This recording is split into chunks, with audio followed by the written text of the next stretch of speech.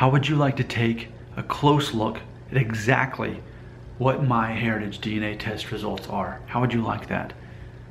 In case there's any confusion, let's all explore this together. This is the MyHeritage app on my phone, and no, I don't work for MyHeritage.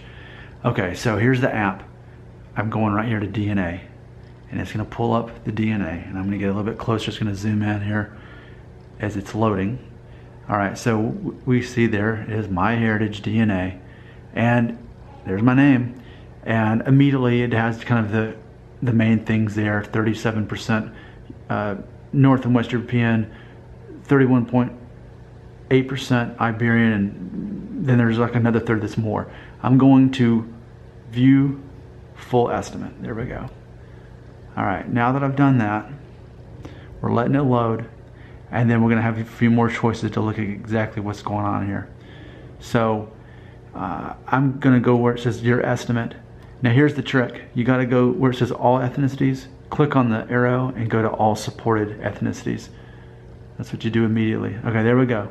So let's start with the first one. I'm mostly European. I'm 77.6% European. I'm gonna click on that.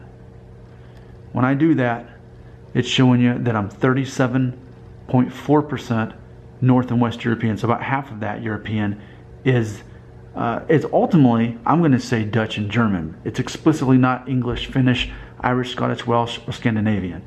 Moving on to South Europe, 31.8% is Iberian. I'm not Greek, I'm not Italian, I'm not Sardinian.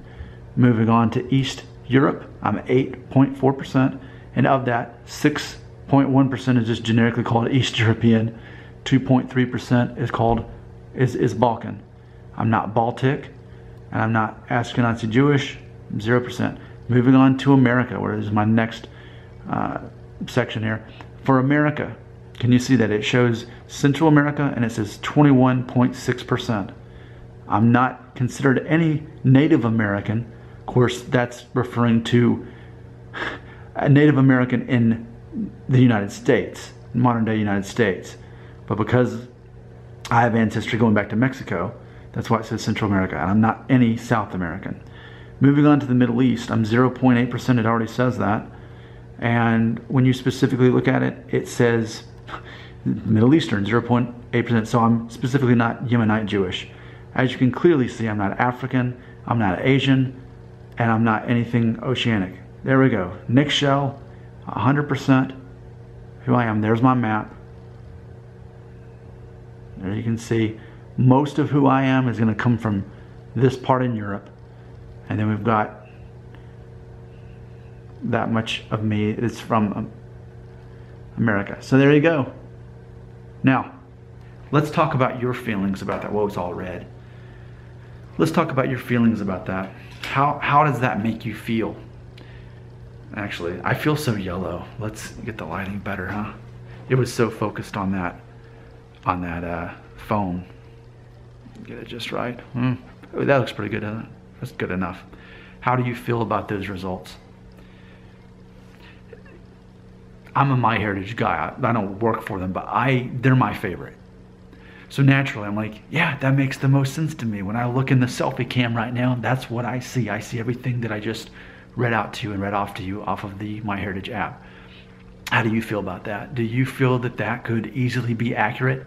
I do. There's no part of that test that I'm, at this point, now that I've really done a thorough job of studying how all this stuff works, it makes total sense to me that I am all of those things. And in case you haven't seen my videos before, I'll just kind of quickly review where that DNA is coming from. So for my dad, he took a test actually through 23andMe, and he's 99% North and West European.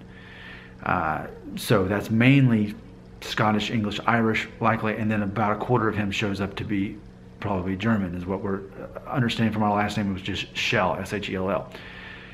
So that's my dad. My dad is all the northern Western European traits that I have, that I've clearly passed on to my kids who have blonde hair and blue eyes and have lighter skin than I do. But then there's my mom, who is her mother, Mexican descent, her grandmother from Mexico, and grandfather were born in Mexico, and every generation before that. But my Mexican grandma was born in America. So that's where you're seeing all the Central America. That's where you're seeing the Spanish. But then my mother's father, his test, according to my mom's DNA test, revealed that he would have been actually Sephardic Jewish and Middle Eastern, which I think for me showed up more in the Iberian, which explains how I have so much Iberian if my grandmother was the one that was Mexican and my dad's not at all Spanish, because his test shows he's specifically not Iberian or Portuguese. So how do you feel about that? Does this make sense? Could you look at me and all that adds up based on what I just told you about my parents and what I told you about myself and what you've seen in there? Is there any part of that that you just can't bring yourself to agree with, or does it ultimately all make sense? You be the judge. You tell me how you feel. If you like this video and you subscribe, I'm going to make more videos that are going to be something like this. Really obsessing over DNA test results and also looking at the culture that goes into all the different parts of our ethnic background and even our perception, because an American perception is different than a European or a Spanish or a Mexican perspective. The way we are brought up, it causes us to see the world a certain way. And I like looking at all these things, sorting it out, and getting the best version of reality that I can possibly understand. I'm Nick Shell. Thanks for watching this video on Family Friendly Daddy Blog. Am I going to see you again?